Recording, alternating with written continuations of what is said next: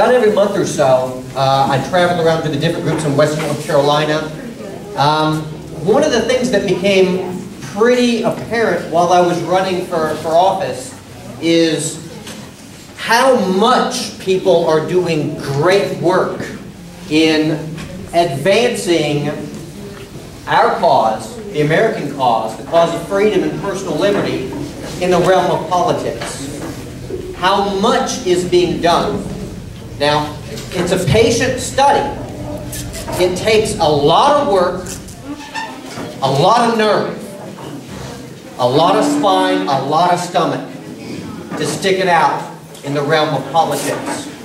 I was convinced by a close friend of mine that if we desire, regardless of the component which is in God's hands, if we desire to return to our roots in a way that is bloodless, then we must fight politically. We must. Period. We must. And one of the things that I like to either start with or end with, or both, is attempting to instill that one of the primary components that we need to put in place and keep in place, because after all, what are we really learning here? Everyone, we sense the position that we're in. We sense that preparedness and survival is a reality that we need to address, find out what we can do, and move forward. But what are we trying to help survive? If we stick with the idea of being our own lives, then we've already lost. It's our way of life that we're trying to help survive. That's what we must keep forward.